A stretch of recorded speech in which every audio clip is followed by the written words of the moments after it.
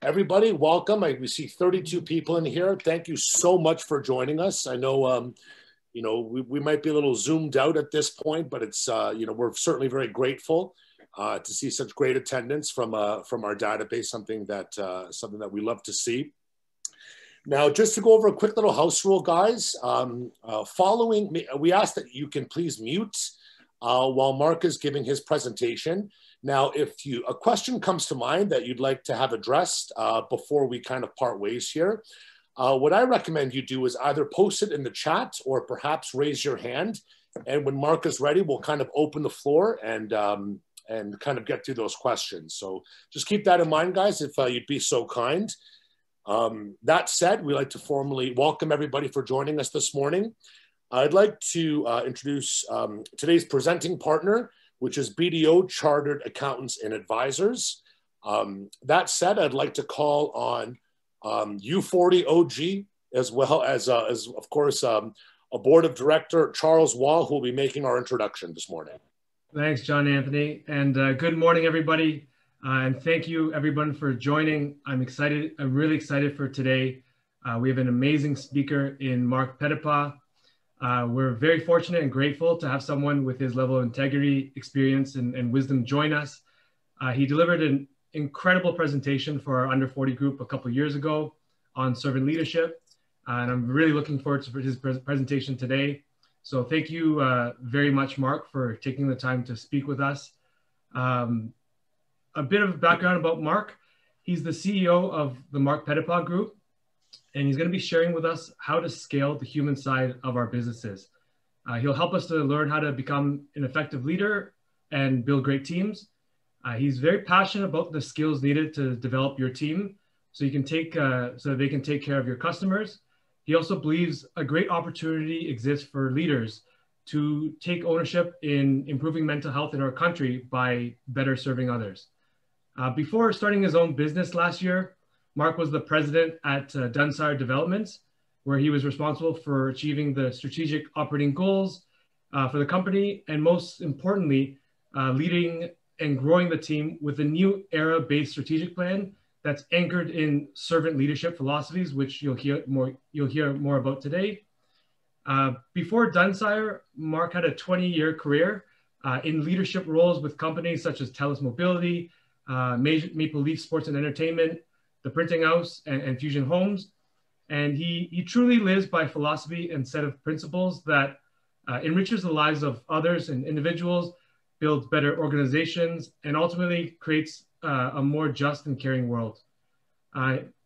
He's excited to announce that he's releasing his first book, congratulations, Marc, on servant leadership, called The 50-Year-Old Millennial. He doesn't look anything like a 50-year-old, but it's a great book title, The 50-Year-Old Millennial, The Leadership Gap and How to Close It, and it's coming March 2021. I don't know anyone that's more passionate about leadership than Marc, and I'm sure we're gonna get a ton of value from him today and be able to apply the principles into like our lives and businesses. So without further ado, please welcome Marc Petitpas. It's all yours, Marc. Feel free to share your screen. Awesome. Thank you very much for the very kind introduction. I will take it. I should share that as the CEO of the Marc Petitpas Group, I am also the accountant, the customer service, the sales professional. So the title might sound bigger than it is. It's one employee in an entrepreneurial business, but hopefully not for long.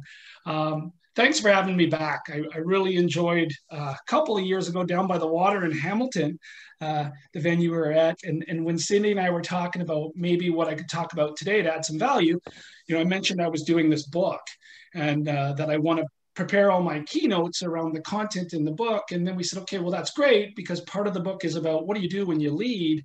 But what I wanted to add to today's is give you a little insight about some things you can look for to grow your career. Right? Because I've been lucky enough to work for people who really invested in the things I talk about in my book, like servant leadership. And I just lucked out.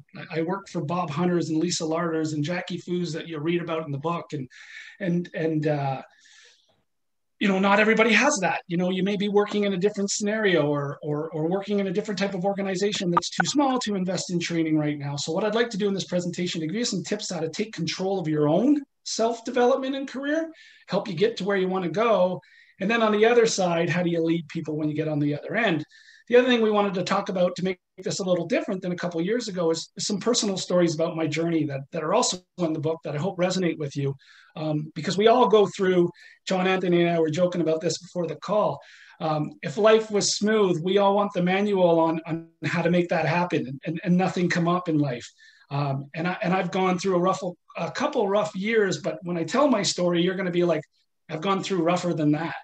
And the point is, you got to keep battling through. And what I want to do is give you some tips and tricks on how to do that, as well as we talk about how you will lead in the future. So let me skip right into the presentation here. So on the right of this picture, you will see a picture of me and a handsome gentleman beside me with a guitar. That's my brother, Steve. I'm the youngest of five. Steve passed away a year and a half ago of a massive heart attack that none of us were expecting. The people that you see below Steve and myself are my mom and dad. My mom passed away about 8 years ago, massive heart attack that none of us were expecting. And my dad passed away 4 months before Steve. So if you talk about the last 2 years of my life, boy, that was kind of some punches there of losing my brother unexpectedly and then my father. But I learned a lot from losing my mother 7 years before that, 6 years before that. And so what I want to do is bring that story into your career, believe it or not. And I'll explain how it all kind of ties together. But, the biggest thing I've learned as I've grown my career, and sometimes you have to kind of look backwards to understand it. And that's what I want to share is you've got to look at the full context of life, because as much as we want to turn off work when we get home, it doesn't happen. And as much as we don't want the influence of home life to come into work, it doesn't happen. And so what you need to do is be aware of these things. And what I'm going to focus on are the positives in your life that can impact your career. So the first thing I always talk about is knowing your DNA. So this is the how do you grow your career part of the presentation before we go to the how do you lead. So for me, I am absolutely, as Charles mentioned, extremely passionate about servant leadership. And there's two reasons for that. One, I've worked for servant leaders who didn't even know they were servant leaders. So, Bob Hunter at MLSE, the guy who gave me the opportunity to open BMO Field in Toronto when I can't build anything. All of a sudden, I've got to build a soccer stadium and I'm employee number one, believed in me and served. And he taught me and he closed all those gaps because he saw I was willing. And so I've been lucky enough to see those lessons, and I've been lucky enough to pay attention. So when you have a leader that you can grasp a hold of and they want to help you grow, be open to that feedback. Let it stretch you into areas you've never been before. Be uncomfortable. Let them guide you. And so part of my leadership DNA comes from all those leaders. And so what I share there is pick up all the things that you want to pick up from great leaders. And here's the other side. If you got, not now, of course, if you've had a shitty boss, pay attention to what they do that you don't like and make sure you never repeat it. Understand the impact it has on you as a professional and your mental health, and make that part of your DNA to not repeat. I've probably learned as many lessons about leadership from bad leaders, I've only had a couple, as I have from good leaders. So be aware that that's in your DNA, and be cognizant of it, because emotion shows up when you're dealing with people, and it's really coming from all those experiences, both positive and negative. The other one is know your family DNA. And what I mean by that is, when I look back and I look at servant leadership now that my mom and dad are gone, I realize there's two key characteristics in my leadership style. One is my mom was a maritimer. My mom was the life of the friggin' party. There was not enough Alexander Keys around in good times. And she was amazing. And Simon Sinek, for anybody who follows Simon Sinek, wrote a book called Eaters Lead Eaters. Leaders eat last, right? And he has start with why. And my mom was that. Everybody, like literally, she ate last. She made sure everybody was fed, everybody was happy. She'd make fun of herself so the group would have a chuckle. And that was her servant side. And I saw that, and I saw it made people comfortable. She put people at ease so they can enjoy life. And what you have to do as a leader is you have to kind of put people at ease so they can learn and grow, and there has to be trust. My dad was a military guy. And when my dad said, you do this, we did it. All mom had to say was, I'm telling dad when he gets home, and holy sugar, man, we shook and the behavior stopped. And so when I look at my leadership path, I look at mom and dad now and I go, I get it 20 years later. I'm really disciplined about strategic planning. I'm disciplined about my leadership process and one-on-ones and PDSs and coaching during the game and performance review. And that comes from the discipline of dad. And mom is where I'm like, open conversation, inquiry versus advocacy, finding out where you come from so I can better help you close those gaps, and then really celebrating all your wins. And so the lesson I'd like to share with you is realize that earlier and bring it to the forefront. It took me a long time to realize mom and dad were my first two servant leaders. And it was that simple. Create that environment and have a process. And that was my DNA. So as you're growing your career, look for that. And then I, learned from tough times. And again, I reference back to the conversation John Anthony and I were having before. Man, people would look at my scenario right now and go, he's writing a book and he started his own business. And God, he's been the president of Dunsire and the VP of Fusion, and he opened BMO Field and he ran TELUS Mobility. Man, this guy's got it going on. No. It's been tough, man. I lost some of the most important people in my life along the way. And I've been aspiring to be a president of a company for the longest time because I wanted to show you could lead a company through servant leadership and deliver results, because that was always the excuse. I can't trust my people. I can't open up this dialogue because if I do, the numbers are going to drop. And it's quite the reverse. A servant leadership style grows people's behaviors, and people's behaviors generate the result for your customer. And so I had been on this 20-year journey to get there. And I got there and I was working for a guy by the name of Sean Keeper at Dunsire, who'd been running his own company for 10 years. And he recruited me in to say, I can't scale because I don't have that skill. I'm great at land. I can put deals together, but I need someone who can come in and run a company. And so there I was for a year. I built my own executive team. We put in these trainings and the pandemic hit. And I got on my soapbox and I said to Sean, listen, man, before you let one member of this team go, it's me first. You ran your own company for 10 years. You don't need to pay a president over 200 grand a year and cost 4 people their job or 3 people their job. Well, sure enough, the next day, Sean took me up on that and said, okay, well, then you're the first guy I got to put on the sidelines. And I plan to get you back. And who knows how long this is going to last. And it still hurt. It felt like being fired. I sat in my office quite transparently. My wife came in and I bawled. I cried. I was like, I asked for this, but what are we going to do? Like, I am not your stereotypical CEO that sometimes we assume too much of, that I've got a mansion, a cottage, 4 cars. No, I'm a divorced and remarried dad with 4 kids paying for 2 mortgages, not because I own 2 houses, just to be clear, because of my commitments to my children. They're still a part of my life from my previous marriage. And it hurt financially and emotionally. But here's where I'm, going to take the story to puzzle. I had no choice, right? So I've always thought about this consulting thing, but I've always been afraid. The full-time paycheck. I'm a president. It's a high-paying role, and I can pay the bills. I can keep food on the table. We can continue to have the caravan and a Kia, right? And life can go on. And so I was always risk adverse. The pandemic kicked my ass off the fence. I didn't have a choice. I didn't have a paycheck. I had to start my own company. I waited for about 3 months. It wasn't working. Sean wasn't back yet. And I called him and said, I got to go. I got to go do this thing on my own. If the pandemic doesn't hit, I never do it. I'm a president of companies till probably the day I retire. And that's not to suggest I won't do that one day if the Montreal Canadiens come calling. But I wouldn't have done it. And the lesson is, like, there's blessings in difficult times. There was appreciation of who my family was. There was appreciation for my skills when I had to get pushed off the fence. And there was toughness in me that I didn't know existed. And I only got there because I had to.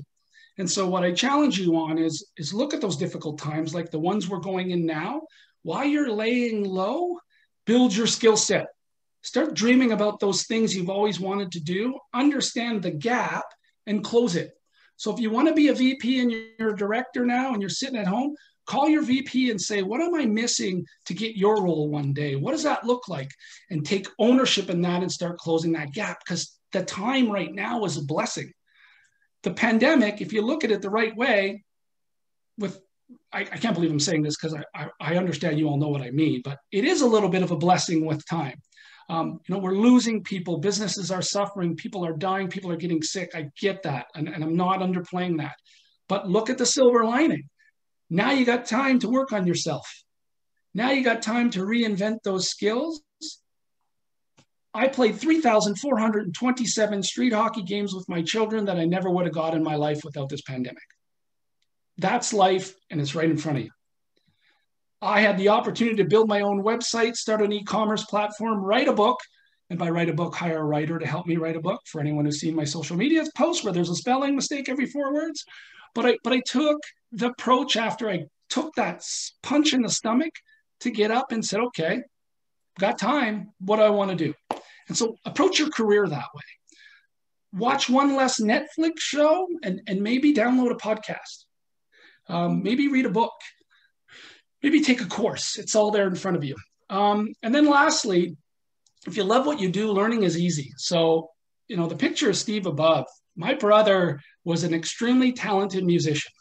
If you've ever gone to Old Montreal, now 2 years past because he's been gone, and saw a guy playing his acoustic guitar in Jacques Cartier Square in Old Montreal, playing old Elvis tunes and Beatle tunes and today's pop hits on that acoustic guitar, you have seen my brother. He's literally famous without being famous. Everyone says, oh, I saw this guy, and yeah, that was Steve. But he never had a job in his life. That was his job, music. And he struggled. He lived in a bachelor apartment in Montreal. He couldn't make ends meet barely every winter because, you go from outside gigs to trying to play bars and the money isn't the same. And he's scratching and clawing to make life work. And I had a conversation with him, oddly enough, before he died, not knowing clearly any of us that he was about to pass away. And I asked him if he wanted to borrow a few bucks so I could help him get through the winter. And he's like, I've been doing this for 55 years. Well, that's an exaggeration because he was 56. He didn't do it when he was 1. But I've been doing it for about 45, 46 years. And he said, Marky, I'll make it work. He goes, I love what I'm doing. And I missed it. It's not about the money. And of course, we have to pay bills. Don't get me wrong. But you won't be happy if you're not doing what you love and going for it. And Steve chased his entire career for a record label. He loved music and he wasn't going to take a day job to get away from that. And his measurement of life was doing what he loved. And he passed a happy man way too soon, way unexpected. So if you can find that and chase that love, which is quite frankly what inspired me to do this when the pandemic hit, I'm like, so what? Maybe it doesn't work. I'm freaking going for it because that's the part I like to do. I like to train people. I like to teach people how to lead. I like to show them how to do sales behaviors. I like to teach them how to do a proper strategic plan so they can grow their, screw it, I'm doing it. And you know what? Worst case scenario, I'll go back into the work world. So if you love what you do, learning the skills you don't have is easy because it becomes a passionate about getting better. It's like my brother learning a new song on the guitar or writing an original song. For me, God, I've never built my own website. I've had marketing teams who are really talented that have done it or agencies. Now I got to do this thing by myself on GoDaddy. I'm having fun. I'll figure it out. So don't lose sight of that. That'll probably be the longest slide of this presentation. Be the dumbest person in the room. It's like, seriously. And let people know it. If you're not, find a different room. If you want to grow your career and you already have the skills, you're not challenging yourself. Comfort zones are terrible for personal development. So if you are an accountant, as an example, and maybe one day you want to be the VP of finance, or maybe you don't. Maybe you just want to be a damn good accountant and have your CPA.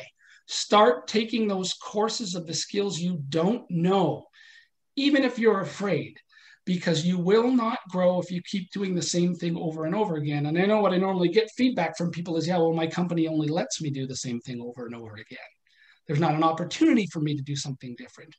Go ask for lateral challenges, or go at home and learn the skill yourself. The employee development, it's ideally you're working for responsible organizations that have a program to give you that, but if they don't, it's a crutch. You can still go develop those skills on your own. Identify your gaps and ask for help. So when I got the opportunity with BMO Field, I was a retail guy my entire career. I got brought into Maple Leaf Sports and Entertainment to do consumer products and sell t-shirts for the Leafs and Raptors and Toronto, well, before Toronto FC, the Marlies. And my boss was a guy by the name of Bob Hunter, who was the executive vice president of MLSE, and he was accountable for the entire operations of the Air Canada Centre at the time. And I kept telling him I wanted his job. Like, I was adamant, like, no, I do retail, but I can do what you do. I can oversee food and beverage. I can oversee security. I can oversee ticket operations. I can figure out overseeing the guys who build the ice. I can do all that. I have a transferable skill set. I know how to lead, so give it to me. And he finally just got tired of it. And he said, you don't know how to do food and beverage. You don't know how to book a live event and concert. You don't know how to work with the promoter to get the live event produced. You don't know how ice is made. You don't even know how we convert to a basketball court. And you have no idea, even though you think you do, how ticket operations work. But if you're willing to learn, I'll teach you one by one. I asked for that learning opportunity before it presented itself. Bob Hunter wasn't going anywhere at that time. Remember, MLSE doesn't have Toronto FC or BMO Field. I know I'm probably not getting his job anytime soon, but I got to start learning to get there if I truly want to get there. And as a leader, he gave me that opportunity, and we lucked out that BMO Field came along. Toronto FC would never have been in Toronto if the Toronto Argonauts didn't leave the deal for a national soccer stadium for the under-20 Worlds in 2007. And the Argos were going to take over the stadium, and they walked away, and MLSE jumped in and said, okay, we'll do it. We'll bring a Major League Soccer team here, but let's bring the stadium over to Exhibition Place. And the deal got done. Where I'm going with this long-winded story is because I was developing for a year before it happened, it showed up, and Bob's like, I can't run both buildings, but they're both going to report to me. Okay, Mark, you're going to open BMO Field. All this learning you've been doing, let's find out. And I would like to say successfully, when it was still turf and only suites on one side and an old rickety aluminum stadium that was new, looked old, and bolts were still falling from the sky. Thank God none hit anybody. And beers were still served in cans in ice buckets. We got through and we did a good job. The live event side, we were only able to get one concert with Genesis. I was never able to book another one because the cost to do a concert at Exhibition Place is 3 times the cost to do a concert at the Air Canada Centre based on the union agreements. That's my excuse, and I'm sticking with it. But the learning opportunity was already in place. The functional opportunity had to show up, and it did. So thankfully, if I wouldn't have put in that work and Bob wouldn't have invested in me, I wouldn't be where I'm at today. Find a leader who you trust to take you to the room and turn on the light. That's Bob. So Bob just saw this guy's not going to get off my back. So I'm either going to call him out quickly because he won't learn the skill, or he's going to start learning and I have a next in line. So he brought me to that room and he turned on the light of awareness, right? When I mentioned earlier, you don't know food and beverage, you don't know. It's ice. You freeze it. No problem. Nah, it's way more complicated than that, you know? And some could argue that they don't do a good job in Toronto because they haven't won a cup since 19. But anyway, sidebar, go Habs go. I know I'm losing the crowd. Everybody dropped off. I get it. The one thing that will surprise you, even people you think may not be approachable, if you ask, they'll help. People love to help people. And I know that's not everybody. But I think you'll find I love it when people call me for advice. I'm going to be completely honest. The ego side of me goes, hey, I helped them. They wouldn't have got there without me. That feels good. That releases my endorphin. I'm a happy camper that I can help you. And there's more of those people out there than you think. So ask for help. Again, this is all on the upside of you getting promoted and learning and building your skills. I'm going to talk on the back half of this presentation that we're going to transition to now about specifics if you're a leader today and how you can better lead your people. And when you get there, a process that you can put in place. And that's the main portion of my book is I do 25% a little storytelling like I just did, and 75% of, let me backtrack. The thing that frustrates me about the knock on servant leadership, and it's earned, is Simon Sinek has tremendous books. John Maxwell talks about the 5 levels of leadership. They're all philosophical and science-based, right? So they give you studies, but no one tells you that you can do it. And so in this book, I give you 5 very simple processes with behaviors that support it, that if you want to serve, go do these things and do them well. None of them are rocket science. You've probably heard of all 5, but I put it all into a process.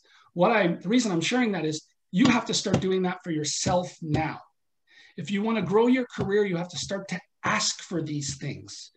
If your leader isn't giving them to you, self-development, close the gap online, reach out to a mentor, find someone who will give you that development. It's tougher. It's best if your leader gives it to you, but I know not all leaders are ready for servant leadership here. You know, I'm working with a PR firm on the book, and he's like, well, what's the audience? I'm like, 1, I want people who are going to be leaders and they want to learn the right way. 2, I want leaders who are good people and really care. They just don't know how to do this stuff, so they're a little intimidated. Like, what does it all mean? It's huggy. I'm not going to be able to measure it in the business. I want to educate them on why it's good for their organization and how they can measure it. And I said, there's an audience I don't want. He goes, well, what is that? I said, I don't want the asshole who doesn't care. Right? And sadly, they're kind of in the majority from my, I've lucked out. I've had really great leaders, but as I look around, they're kind of in the majority. And so what I'm trying to do for you here is say, okay, if you've got that, it's not over for you. You can still develop your own career, and here's how. So 1, ask for regular one-on-ones. So whether your leader has time for once a week or once a month, get some communication forum where you have their undivided attention for 30 minutes. And the goal of those is to really find out where you're not hitting their expectations or where they're not understanding what you're doing and where you need support and guidance to allow you to be more successful. Take ownership of those and have them update meetings if they're not going to give them to you. Build your own, and again, word of caution on the first one, you still may work for a leader who says, I don't have time. Ask them when they have time. Is it 7:30 on Monday once a month? Is it 7:30 at night on a Zoom call once a month? And if they still tell you have no time, then again, you got to seek that development online. Let me take an example. You're a drafter and you don't have Reddit and you're looking for Reddit guidance.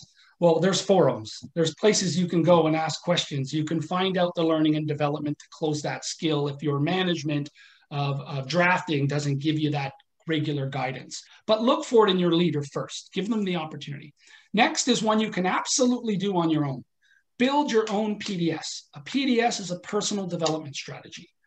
Ask for support. If not, go do it on your own. So I'm Marc Petitpas. I want to be so actually, let me give you the perfect example. I'm a VP at Fusion Homes. I'm working for Lee Piccoli. I'm accountable for sales, after sales service, and IT. But man, I want to be a president. And I want to be a president, not because I want the title. I want to be a president because of all this stuff I'm talking about. I want to show Lee I can scale his company and grow it. And I want to do it the right way so we can have long-term success because everyone's leading this way all the way through the organization. I know I don't know finance. I know I don't know land development. I certainly know I don't know construction. Like I can't put a nail in the wall, right? And so what I need to do is identify those gaps. Here's how you can do it on your own. You can challenge yourself to identify the gaps you don't have to either be better at your role today or get to the next stop. Identify them and seek the resource online if you have a leader who won't give it to you. But ideally, if you've got a leader who's approachable, who isn't just doing this, just isn't doing the discipline, come to them and say, hey, I want to keep learning. I want to be ready. I want to be next in line, or I want to add more value to the organization.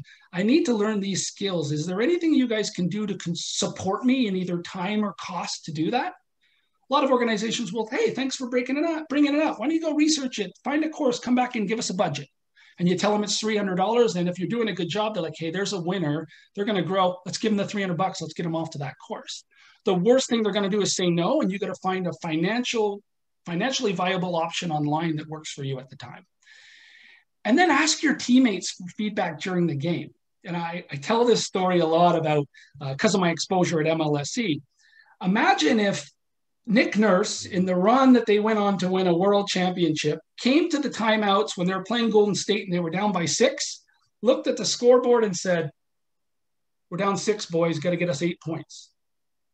Not what they do. They go in and they watch the game, they look at the behaviors that are happening, and Nick will pull them aside and say, "Hey, Pascal, come on now. You got to buckle down low. You're not moving your feet quick enough. And that's why Clay is getting right by you every single time.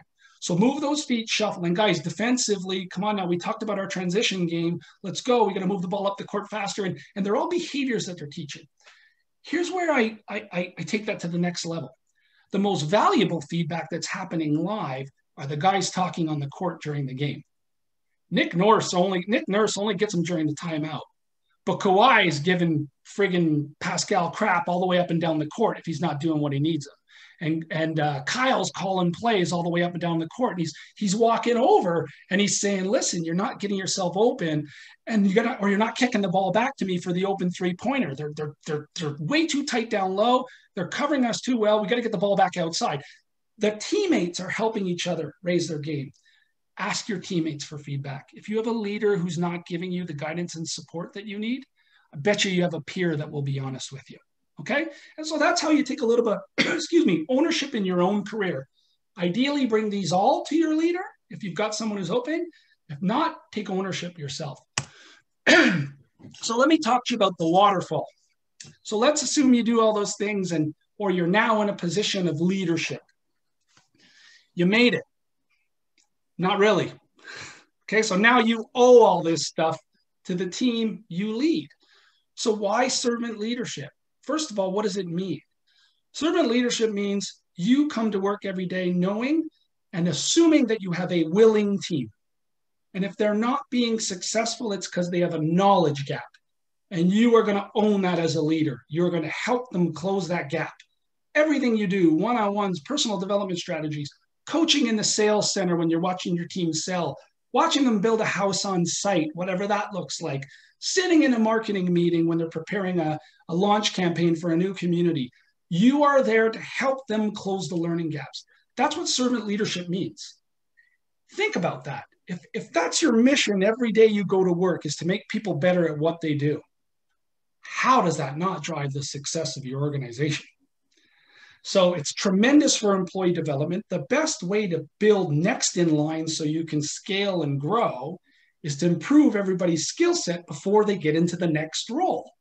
You're taking the manager to director before the director position ever shows up, and you're preparing them for that. And here's the beauty. If you've got a great work culture, guess what the easiest way to screw that up is? Promote from the outside and bring in an asshole. Why not develop the skills with someone who fits the culture, who's a willing participant, doing really good at their job today and wants to grow? The only thing holding them back is experience and learning opportunity. It's tremendous for employee development. It's how the best organizations scale. It's fantastic for business because you are looking at your business with every team member at least once a week. Think about that. You're sitting with every person who reports to them and you're going through their key performance indicators, the behaviors that cause them. You're recognizing stuff they do really well, so they repeat the behavior. You're closing the gaps on where they're falling down. And you, from a half an hour meeting with 6 or 7 people who report to you every week, are on top of your business and can change the result. We want to do a new promotion. We want a new cost-cutting opportunity. We want to lay some people off to develop the bottom line. The bottom line happens in every single one of those interactions with your team. Fantastic for the customer. The amount of times my after sales, so we went through a little journey at Fusion. I'll use them as an example. We grew rapidly and we won 6 Tarion Awards out of 8 years. And then if anyone on the outside looking in would say, well, geez, Fusion hasn't won one in 3 or 4 years. Like, what happened to their quality? And if you looked at Google reviews, it wasn't going too well for us. We got too big too fast. We had a culture that encouraged the employees to tell us. And so we, like most organizations who grow rapidly, we fell down a little bit. But guess what? In every one-on-one, my PCs would come to me and say, we don't know how to do flat roofs. That project in Kitchener is a disaster. We're on our 7th unit with a leak. That gets to the VP of sales and client services. I go to Lee's office and say, you got to talk to Rob in construction. These flat roofs keep leaking and our customers are going frigging nuts. You're not going to like the CSAT surveys. that is tremendous for the customer because their feedback of unfortunately yelling on the phone at a poor PC who's just the middle person gets through the organization. If you don't have that in place, it dies on the phone. The PC goes, it's not like I can tell my boss anyways. Hang up the phone and say, yeah, we'll get to it. And the problem never gets solved. Then the negative referral starts. And then you got a real hard time selling flat roof townhomes in Kitchener. So it's really good for the customer. And the major reason I do all of this, and I know this is going to sound soapbox-ish, where do we spend half our life? We spend it at work. Imagine you're in an abusive relationship at work because they exist. Is that not going to carry over when you go home? Are you not going to be in the right mindset when you go home to be a father or a mother or a partner or a friend? It's inevitable. If we can change the way we lead and convince these owners that it's good for business and inspire them to change the way they lead, and we are happier at work, do we not create a happier, healthier world? Problem we have is there's not enough of us out there. You guys are next. If you're not in it now, you're next. What are you going to do to change that condition for your kids when they enter the workforce? Because believe it or not, you're that middle chain. You're next. If you're shitty leaders, you're doing that to somebody who's going to be your kid's age at one point. And so we have to create that change faster. I truly believe we can change mental health in Canada by changing mental health in the workplace because we all go home. I remember as a kid, my dad coming home from working, he was a military guy. And when he retired out of the military after 25 years, he worked at a company called Pratt & Whitney Canada. They did engines for large manufacturers. And then he'd work at the Sergeant's Mess, which is where the military guys go to have their beers on the weekend in St. Hubert, Quebec, about 10 minutes from our house. And I remember him coming home some days really pissy. And he had the heart of gold. I love my father, but like any father, we have our faults. Anyone who tells you they don't is full of shit. Pardon. Sorry about the swear word. We have our faults. The question is how many, and are we cognizant, and we try and fix them, and are we getting better? But I remember he'd come home in some pretty shitty moods. Not be abusive, but just be shut down and not be himself. Yes, he has accountability to his behavior, but work caused that. So imagine if we can change that. Like imagine if we can change how we lead, if we can really change mental health in this country. So, talk to you a little bit about this is the meat of the book, and I'll go through this quickly because I shared quite a bit of it when we talked 2 years ago. But in the book, I talk about the 5 anchors of servant leadership. So these are the things you can do on a regular basis to serve people, understand their gaps, help them close them, help them learn, help them grow. This is the structure you can put in place. You're always going to need key performance indicators, KPIs, to measure whether those behaviors that you're working on are working so we can validate that it's good for the business. But you want to coach the behaviors that cause the result. The 5 key pillars that I talk about all the time, and I'm happy to answer questions at the end. I'll do a quick review of this so we stay on time. The connection meeting. How do you lead someone if you don't know who they are? How in the world do you have a one-on-one and expect an employee to trust you if they don't feel like you know who they are and what they value? So before you start one-on-ones, I always have a connection meeting. I ask really simple questions. And again, they're in the book. I'm really sounding like that cheesy author trying to push his book, aren't I? I'll stop that. But they are in the book. Available now on Amazon. Okay. The 5 things, connection meeting, I ask 5 simple questions. Tell me about your past. Because what I want the employee to know is I see the value they're bringing into the organization. And we often don't talk about that. And we assume they know how to do today's job. And had we had asked questions, we know they have all these other talents that they want to use and we could be leveraging. So what does your career path look like today? What do you think the expectations of your new job are in the company? Whether you got promoted or you just got brought in. So you have that opportunity, if they think they're coming in to do sales. So as an example of Fusion Homes, we had our own in-house sales staff, but they also had to do all the administration of the contract, the inquiries in and out of the office. It was really hard. They didn't just sell, they did the administration. Well, resetting that to say, well, I'm coming in, I'm going to sell some houses and I'm going to pass it off because I was a realtor. I get it. No, hold on. We should talk a little deeper about this. Maybe we didn't do a good job in the interview, but here's what submit to offices. Here's what is a request for upgrades outside the program. Here's what customized floor plan. And so you've got an opportunity to set the expectations in the role so they know what they're going to be held accountable to. And then I ask what I think is the most important question of all of them. Tell me what a good leader looks like and tell me what a bad leader looks like. Because what I want to do is I want to avoid the behaviors that have pissed this person off in the past, which is the reason they're with us today. And I want to repeat the behaviors that really puts them in a sweet spot. So what does a good and bad leader look like to you? And then the last quick two things that I do, I talk about, tell me about personal life if you're willing. So I don't want to step on any sacred cows. Are you a runner and the running club's Thursday night at 5:30? And although the workday ends at 5, sometimes shit happens and we need people to stay. I'm going to protect that Thursday 5:30.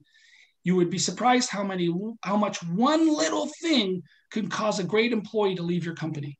Be cognizant of the major ones. And then I talk about where do you want to go and how do I help you get there? What does the future look like? And that starts to lead me down the track of development with them. The weekly one-on-one, I won't go into deep detail with. You sit down with your team every week. You find out what they did the week before because you're not going to see them every minute of the day. You find out if you were there, what would they have wanted help with? You close that gap. You recognize what they've done really well. You talk about the next 7 days and how do I help you avoid anything that's coming your way? Are you worried about priorities? Are you worried about skills to do the job and hit the expectations? Is there a knowledge gap that I need to close with you? I'm also during that time looking for recognition that I want to put into the performance review. Because for those of you who don't do performance reviews, if you think your employees are okay with it, they're really not. They're just not telling you. And if they are, it's because they've had shitty performance reviews in their past. And the way you write a good performance review is you track high-level areas of recognition and themes of development as it happens. So when you get to write your performance review at the end of the year, the content's in all those weekly one-on-ones. And you shouldn't have 52 weeks of feedback in those boxes. You should have 5 tremendous over-the-top things, and you can reference the week it happened and what it was. And that's how people repeat behaviors.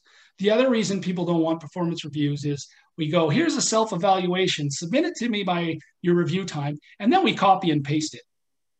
Do we think our people are dumb? Could we insult them any more than by saying, write a self-evaluation and I'm going to copy and paste it and tell you that you did a good job because you think you did? Because it's easier for me to get through the process. So the one-on-one gives you the confidence as a leader to have that content and add value. Coaching during the game, I shared the example earlier. Get on the sales center during a lunch if you're the president or CEO.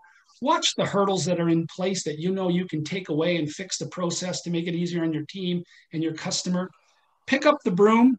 The guys at Dunsire knew I didn't know. I didn't grow up on the tools. I acknowledged it right away. So I'd always walk onto site and say, tell me the shitty job that even I can't screw up. Here's the broom, go sweep the foundation. Got it. 2 things. 1, they were realizing I acknowledged my own faults and I was human. I got it. 2, now there's empathy. Now they know I know what it's like to hold that friggin' broom in the foundation. And then I take away a win if I can. My guys didn't have uniforms. There's no branded apparel, yet here I am. I'm dust covered in Guelph, learning what they do. And I come back and say, guys, cleaning those clothes has to be a disaster. So I'm getting you all 5 shirts each. I'm getting you 2 jackets each. And so you learn and you can change the process by coaching during the game. The PDS I talked about earlier, make sure you build that development strategy for your team. Do it every 3 months for your highly promotables. Identify where they want to go, identify the gaps, put the learning opportunity against it. And then the performance review that I went into quite deeply just before. If you have the content and you take the time to write a proper performance review, it's going to help you tie compensation to it properly. It's going to be very specific so behaviors get repeated and the ones that aren't getting done get corrected. And you're going to build trust with your employee versus losing trust because you're either not doing them and giving them feedback. So they don't know how they're getting a raise or not getting a raise. They don't know their standing. Or you're going to lose trust because they're going to go, I wrote that for you. And you added 5 words. I do like self-evaluations. To be clear, what I do is I have the employee write it. I write their review. They bring their self-evaluation to review day. And then I give them their review. And then we go through their self-evaluation. And then what we do is close any gaps. Hey, you think you did really good at this, but I didn't recognize it. And I'll either change the review because I missed it, or I'll get them to buy in that they're not as strong as what they thought they were on that, and I'll show them the feedback from the one-on-one to justify it. And that's the way you build more trust, through a self-evaluation. Okay, if you master 2 things in your career that will help you grow and help you grow others, make it these 2: inquiry versus advocacy. Okay, and it applies to everything. It applies to your career, it applies to leadership, it applies to sales, it applies to your relationships. Inquiry versus advocacy. What we do as leaders normally is we advocate. We don't do any inquiry. We just tell you how we want it. Do this and you'll be fine. Inquiry allows people to learn and get to that decision on their own, or even better, make a better decision. And so it's a balance. It's how many questions do you ask that are open-ended to get someone to the answer you either want to advocate or you can advocate together. Think about your relationships. I coach and train all this stuff, and I come home, my wife says, bullshit, because you don't do it at home. I get an opinion. I want everyone to know my opinion at home. Kids, go to bed. It's time. It's 8:05. I don't practice this stuff at home. And if I did, my relationship would be even better than it is. My wife goes, oh, you're much more understanding. I'm glad that we talked about that a little longer. I'm your typical male. We have a conflict. I walk away. Let's talk about it in 9 weeks, and I hope you forget. But inquiry versus advocacy, when you ask open-ended questions, you can get people together faster. So leadership, sales, home life. Sales is even better. I had to reset sales behaviors with that team at Fusion. Customer would walk in, and the first question would be, you want a 3-bedroom or a 4-bedroom? Here's what we have available. You want lot 27 or lot 39? Well, hold on. That customer's going to buy that home, that lot, and then they're going to realize once they move in, it doesn't solve the functional and emotional needs they have in their life.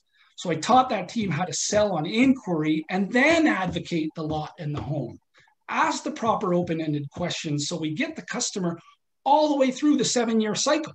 So when their 7-year warranty's up with Tarion, we understand their expectations on after-sales service. We understand how they do parties in the backyard in the summer.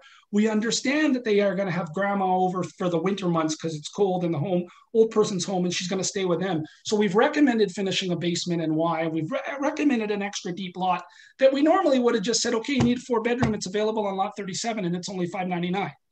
And so that inquiry versus advocacy makes it even easier to close the sale and develop people because you've brought them along the inquiry cycle. Last one, willingness versus knowledge. Always be willing to close your learning gaps as you pursue your goals, and always take ownership to identify and close the gaps of people you lead. I always say, if you have a willing employee, everything's possible. If it's just a knowledge gap and you can identify it, that's how people grow. You can build a team. It's on you as a leader to help them get there through this process that I mentioned earlier. If you have a willingness gap, that's where Marc Petitpas fires people.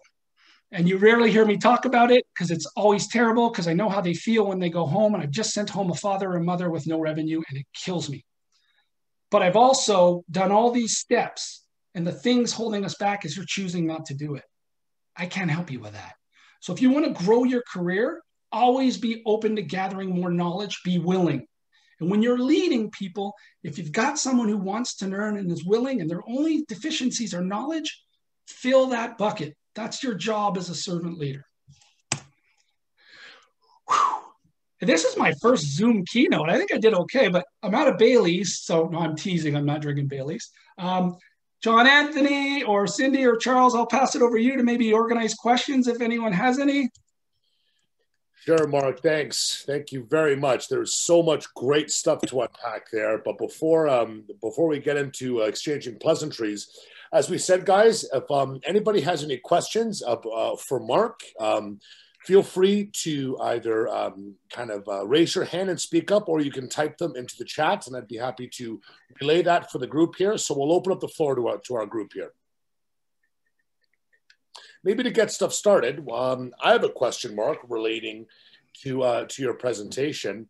Now, did I lose everybody with the Habs fan thing? Let's just be honest. Not at all.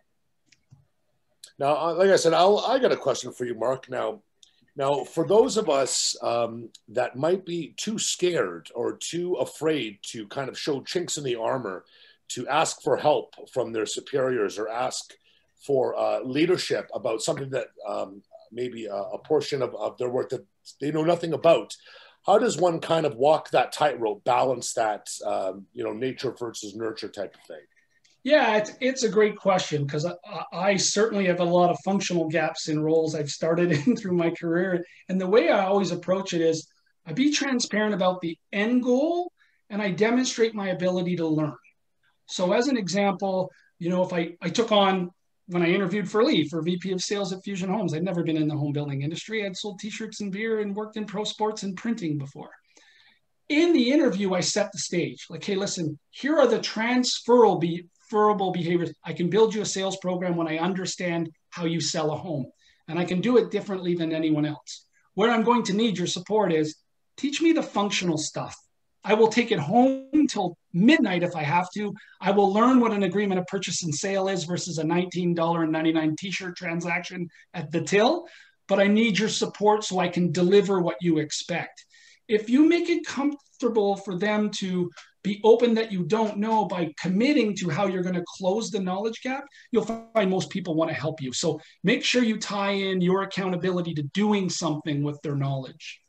It's an excellent point. I think that's something that all of us that just followed your presentation could certainly learn from, certainly.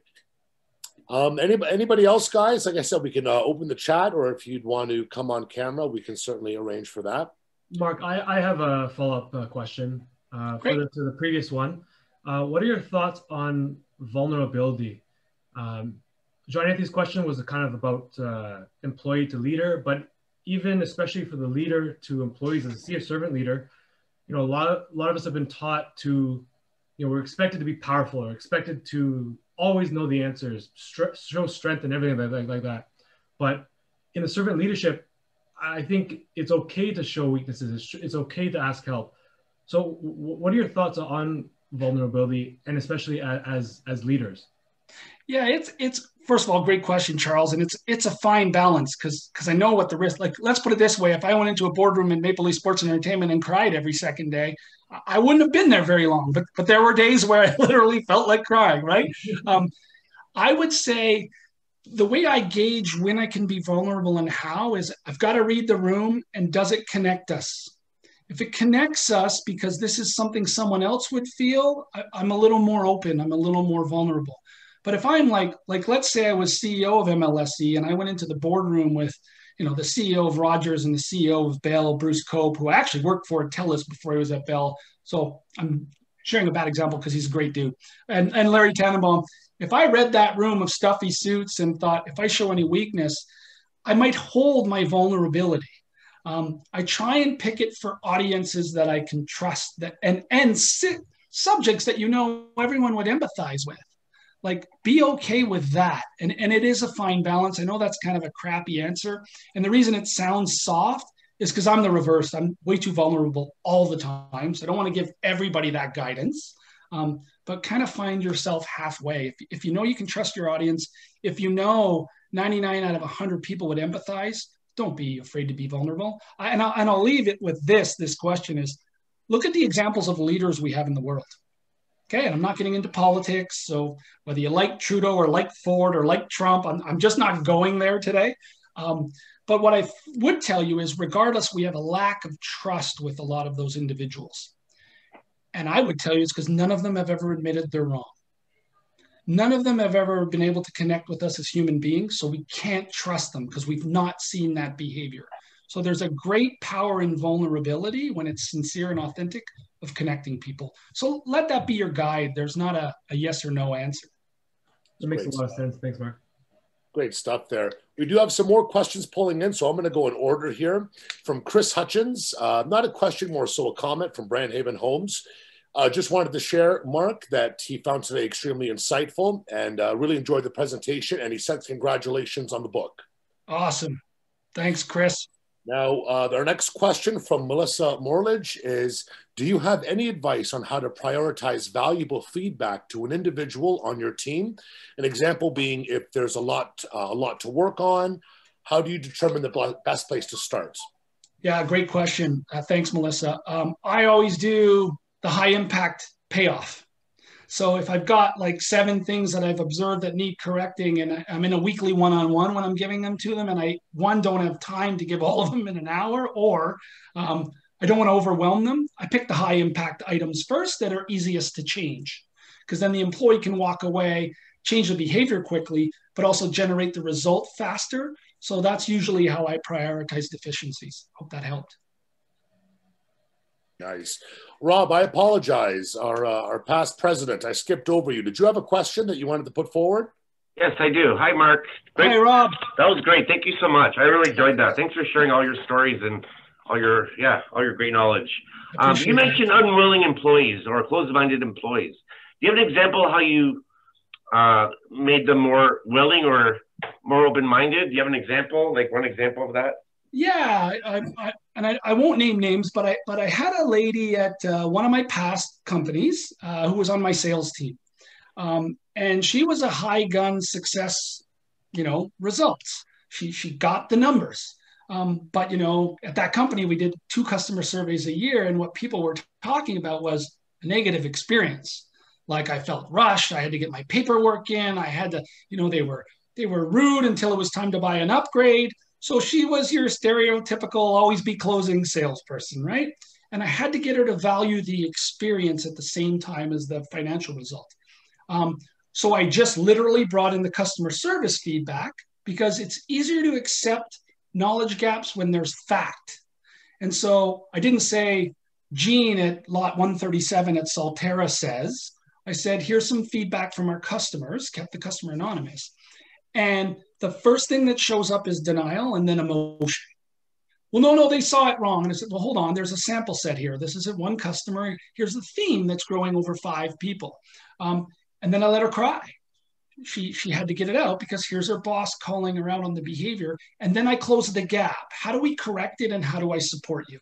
And that individual went on to not only have the top selling sales community in the company and the highest upgrades as a percentage, she also had the highest customer satisfaction scores in the history of the company for that community. So that was a great example. On the downside, Rob, there's been issues where I do all that and the employee still, they're being rude. And that's when the willingness versus knowledge comes in, and you got to make a tough business decision, because it isn't aligned with your corporate values. You're getting the result, but you're not treating our customer well. I've taken it from coaching to like performance management, verbal warning, written warning. It's time to go, and I got to part ways. So it usually ends one of the 2 ways. Good stuff, man. We're going to work our way down. From Zachary Page, our dear friend from Meridian, he asks, as someone who is not yet a people leader, what do you think is the most important thing one can do to get their own leader to be a servant leader? What a great question. And if I had that answer, it would be in the book. That I'd make you buy. It's available on it's a great question. I think the only thing you can do where I've found value is be open with who you are and like feedback. You go first, be vulnerable. So I'll use this story of Lee. If anyone knows Lee at Fusion, Lee's brilliant. He is like the greatest strategic mind I think I've ever worked with. And because he's got a process in place, it's like, we got to do this. And he's super approachable and a nice guy, but it wasn't meshing with the way I like to be led from a CEO. So I asked him, I said, can we go grab a drink after work? I said, I think I can improve even further my performance, but I want to talk to you about where I need your support. And in that dialogue, all I did was talk to Lee about who I was as a person and how I like to be communicated with. And it changed the relationship a little bit. So my guidance would be, you go first. And then if you deal with somebody who says too friggin' bad, do it my way or the highway, at least you know what you got and it's in front of you. Sorry, Zach, if that wasn't a great answer, but it's the only experience one I could have.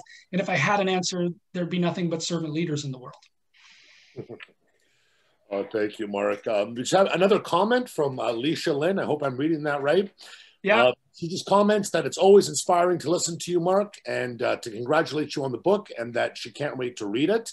That actually ties in. Actually, so we were talking with Mark before the presentation started, and I want to let our group know, everybody who's here, that Mark very graciously has offered to donate a copy of his book when coming up very shortly. So like you, Alicia, I am very excited to read it. Mark is always an incredibly engaging guy. This shows a prime example as to why. And so thank you, Mark, very much for that. Oh, no worries. Yeah, Mark has actually offered to donate copies of the book to everybody on this event today.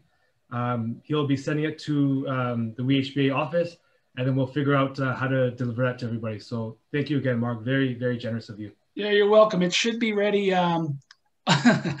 I'm self-publishing, so getting it on Amazon has been a disaster. Like the Kindle version is available now, by the way, for $5.10 for anyone who wants it.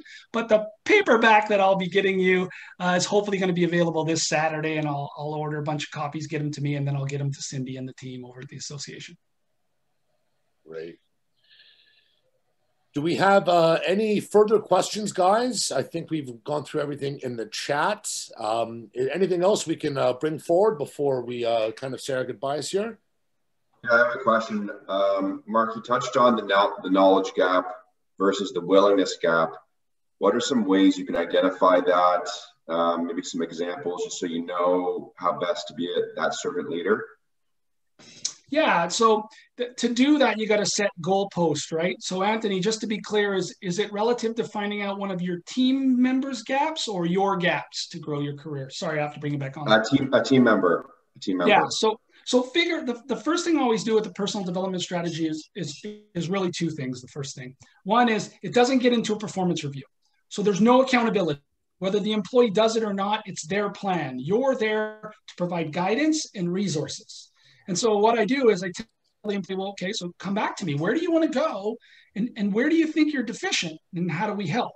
And so you start by saying, okay, here's where I'm at today, and I want to be the director, or I want to be the manager, or I want to be in this department, and it's a lateral move. It's not even a promotion.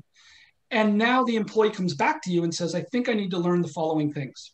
And then you build on it as their leader. Okay, well, I have a little more insight to this. And you put in management that you got to know the KPIs and the numbers, but you didn't talk about coaching behavior. So I'm going to get you a training on how to coach people. And that's how you start to fill those gaps. Set your two goalposts, let the employee go first, tell you where they want the help, to how to get there, and then you add in the filler. I hope that helps. Yeah, thank you. Awesome. All right, guys, what kind of is that it for questions? I believe it is. One comment, go Leafs go, from Rob. Oh, Rob, there you go. Correct. I will leave you with this, hockey related. I grew up in Montreal. The Habs fan love comes from there. When I worked for MLSE for 5 years, I can tell you this. I really do hope they win a cup if it's not Montreal, because there is no one more loyal than maybe a Cubs fan than a Toronto Maple Leafs fan. So you deserve it. Marc, I want to thank you for such an interesting, inspiring talk. Really appreciate you joining the committee this morning. The cover shot on the book looks fantastic, so you must be happy with that. And I actually also worked for Maple Leaf Sports and Entertainment a long time ago. Different department. I was just an usher at the events, but what a great organization to work for. So when was that? Sorry. I was there from 1999 till 2009 as part of the event staff. Okay. So you knew, did you know Brendan Costigan? Vaguely, yeah. He was the director. Ryan May was one of the supervisors. Kevin Kempke, any of those guys in the ring? Yeah, I know Kevin, yeah. He's now with the Raiders as their VP of security. He's in Las Vegas. Yeah, it's definitely an interesting organization to work for, especially through the Vince Carter era. Absolutely loved it, and the live shows were great as well. It wasn't it? Awesome. Well, hey, pleasure, I guess, e-meeting you somewhere. I can't even see you on the thumbnail on the screen, so you'll have to take my apologies for that. Okay, guys, you know what? If it's okay with everybody, Marc, on behalf of myself, the rest of our committee members for the U40 Young Professional Group, thank you so much for joining us. I was joking with you earlier that Marc, at least in the U40 circles, have become a bit of a cult hit thanks to these fantastic presentations. And whether this was the first time you heard Marc speak, your second time, I think you'd all agree that he did a sensational job. And certainly we're very lucky to have had that for our group here. So Marc, thank you very much. You're more than welcome. It's my pleasure. Stay safe, everybody. Life is short. Enjoy every moment. Keep it that simple. Great. Everybody, on behalf of the U40 committee itself and the West End Homebuilders Association, we thank you so much. We had, I think, 40 people in here at its peak, which is excellent. Makes us really happy. And stay tuned for our next coming events. Obviously, we're at a kind of a critical time as it relates to COVID. So stay on top of our social and our website for news on upcoming events as they unfold. In the meantime, please continue to stay safe, look after each other, and we thank you very much.